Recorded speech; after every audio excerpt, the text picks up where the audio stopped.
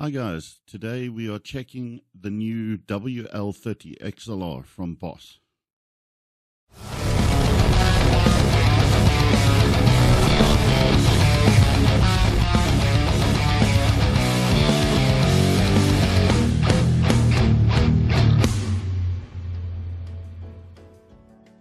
Alright, welcome back to the channel guys. I appreciate you guys coming in and checking out all the cool demos and things I get the chance to do.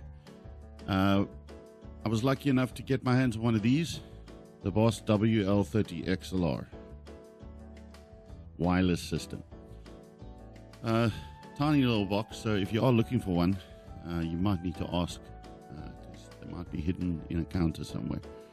But just having a look at the box, we can see it says plug and play wireless mic experience. Works with most standard dynamic microphones, not compatible with a condenser microphone.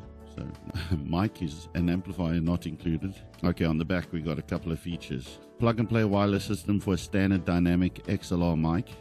For those who don't know, XLR is the phrase used for what they used to call a Canon or a microphone cable. Ideal for singers, stage performers, public speakers, video producers, and more. Fast, hassle-free visual setup. Light and compact transmitter for comfortable handheld performance. Receiver connects to an XLR mic input on a mixer, amplifier, audio interface, etc. Rock solid wireless performance with 14 channel scanning. No charging needed, up to 11 hours of runtime with regular AA alkaline batteries. Okay, and so once you open up the box, I'm sure there will be a little manual. Yeah. There's nothing else in there. Comes in a little cardboard box. They're both wrapped in plastic. And then you get your registration card. It looks a little something like that. And then obviously manual. Quick start, install the batteries. They do include 2 packs of 2 batteries. I've put a set in already, and I've got another set sitting in my gig bag just in case I need it. You connect the first jack to your mixer amp or effects unit. You turn off the phantom power of the device. Very important, because dynamic mics don't use the plus 48 phantom power, so you don't want to be frying anything unintentionally. And you won't fry it with the phantom on, but should your mixer not be wired correctly or something, the ground, the 48 volts can cause damage to some gear. Alright, so let's have a look what we got here. So this is the side that goes into the mixer. So this would be your receiver.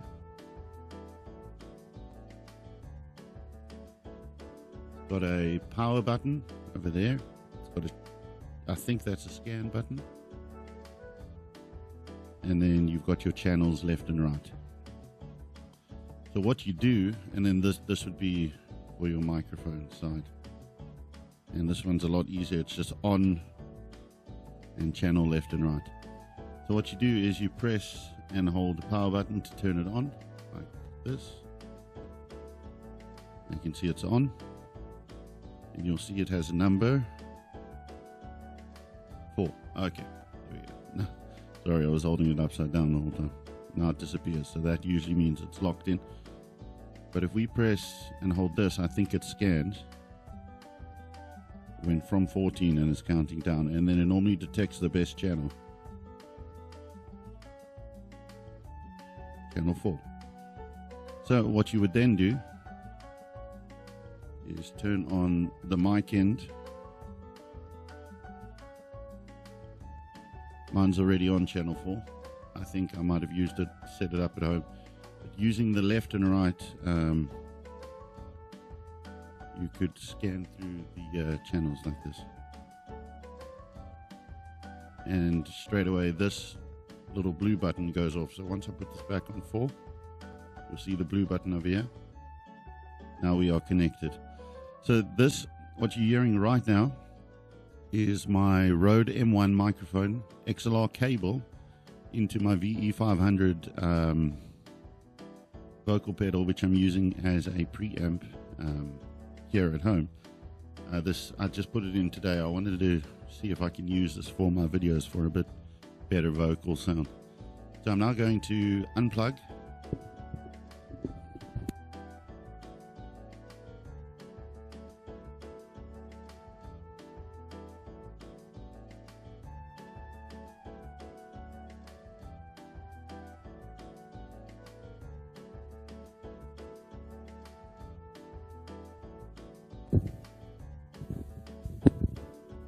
Check 1 2.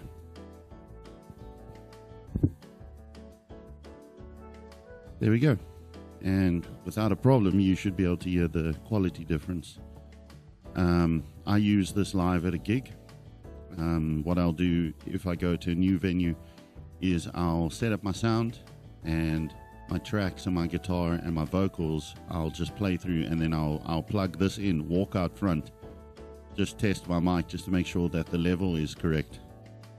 So yeah, that is the WL wireless 30XLR system from Boss. Very easy and very simple to use. It's my room here is not the best because I've got a fiber router just outside there, and I've also got foundation walls over there. So if I leave the studio that side, this cuts off, and that's not the fault of this. It is just not even as high-powered Wi-Fi can get through that wall. But completely wireless, and I can walk around my room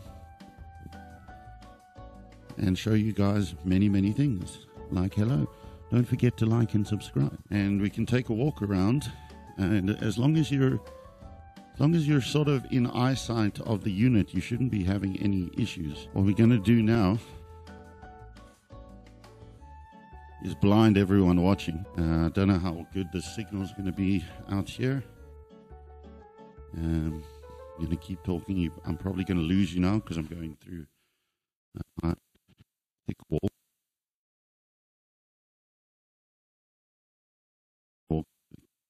Down, record.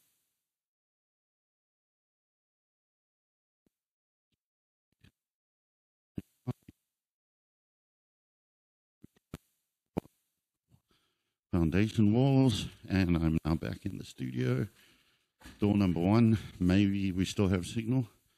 I'm now walking back into the studio. So if all of that was lost, what I did was walk into the kitchen, and that requires me going past 2 foundation walls, so it most probably cut out there. So I'm just going to go outside. Okay, so yeah, we still have signal. I can see that meter working just fine. Now walking outside, walking across the wall, and if I stand out here, can I still see talking? I can. Hello, hi. That's at least 5 to 10 meters away. You know, I suppose I could probably try the garden as well, but that's probably going to die. I'm now walking into my garden, past the studio door.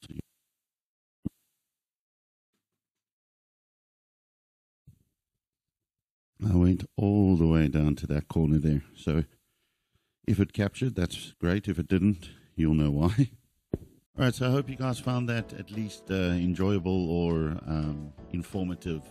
That is the WL-30XLR from Boss. I had a whole outro I recorded, but after doing my editing and watching and listening back to the audio now, I thought I would just give my honest opinion. I think that this unit is really good for my sort of use, which is where I've got the mixer on stage with me. I think it's good for on the field recording, where you have someone on a camera recording the audio and you need to be in front. You know, where you sort of have that eyesight between, well, I don't have it on here, but you've got the eyesight between these two. I don't think my house is a fair place to do this because of like I mentioned earlier, the walls here even interfere with Wi-Fi. This unit operates on the 2.4 gigahertz frequency band, which is the same as your Wi-Fi routers and various other things. As far as big stage goes, I can't really comment on that because I'm not sure how far it will throw without foundation walls all around you know. But 14 channels to go through, so you can have a few of these running at any time. They claim to have a latency of 2.3 milliseconds. I can't say that. Even watching this back, it doesn't look like there's any latency to me. The dynamic range is 110 decibels or greater. Frequency response is 20 to 20. That's about it. So I just thought I should edit the ending just to give my honest feedback, because I do like to be as clear and transparent with you guys as possible. So if you're a one-man guy who wants to be on stage, you've got your mixer very close to you, and you just would prefer to go wireless, for a $300 price, I don't think it's terrible. I think it's fair, considering the price of actual wireless microphone systems. But obviously with those you will get different results, you know, with a further sort of push. But if you have a dynamic mic, like I personally have set up this Rode M1 exactly the way I like it, I don't want another microphone. This does come in a wireless system, but that's 10 grand, and that's a lot to just have to get a new mic, where you could just get this for basically half that price. Anyway, I will leave all affiliate links in the description. If you don't mind, leave it a like, maybe consider subscribing. Check out some of my other videos. I've got a couple of playlists. I've got a Let's Test It playlist. I've got the GT1000 and 1000 Core tutorials. I'm currently busy with my Katana Artist MK2 tutorials. Feel free to ask me anything in the comment section. And yeah, until next time, you stay safe out there, and I'll catch you soon. Cheers.